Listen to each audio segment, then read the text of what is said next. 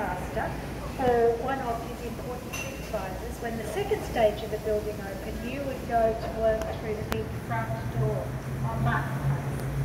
But the blue-collar workers would come around to this entrance here. Beside this entrance, where the little hole-in-the-wall cafe is today, there was a ramp going down into the basement.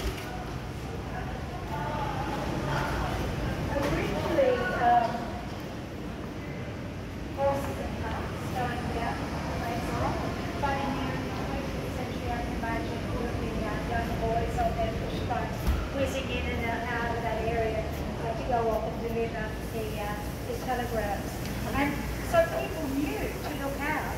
You can see over on the column beside it says, beware of the traffic. Look at those.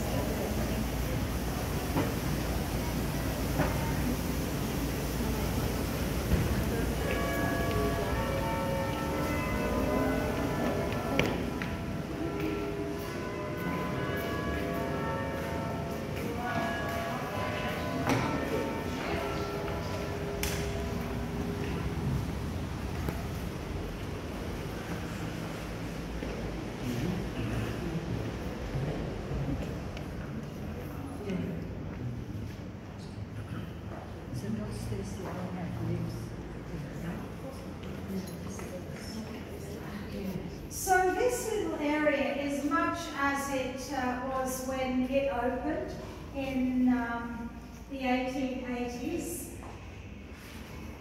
And up on the third floor you would have found these ladies. The telephonists, they're at their switchboard. And they had a nickname for them, they called them switchers. But there's an interesting story about women working in this building. So I'll just take it down to the...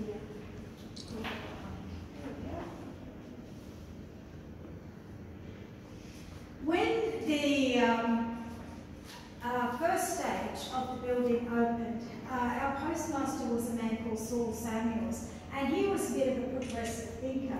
He believed that women were capable of working with telegraph equipment.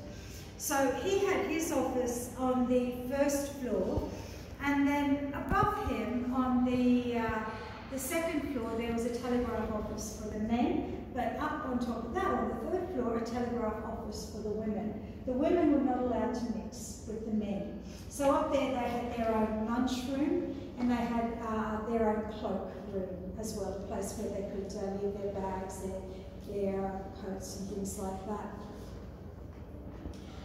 If they got married, they had to leave the job. It wasn't considered proper for a married woman to be working at that time. Up until the 1950s, 1960s for some public service jobs.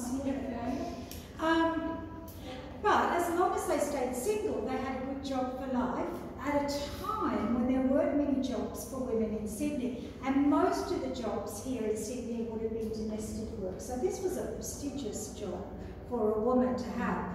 We know that Saul Samuels even appointed some women to be postal officers. Now some of those women would rise through the ranks to become postmistresses in their own right. So they would have had men working under them. But by the time that the telephones come along, we have a different postmaster. And telephones were really thought of as a bit of a toy. They weren't thought of as proper telecommunications. And so this man makes the decision that he will split the men from the women. The women will come over to the new part of the building, and they will work with the phone, the toy. But the men will stay over in the old part with the telephone. Now if you look again, you'll see that those women are working under a hot tin roof. All of those clothes and a hot tin roof. And we are singles. That's made them tough women. The photo is taken in 1895. In 1899, they would move. I'll let this later.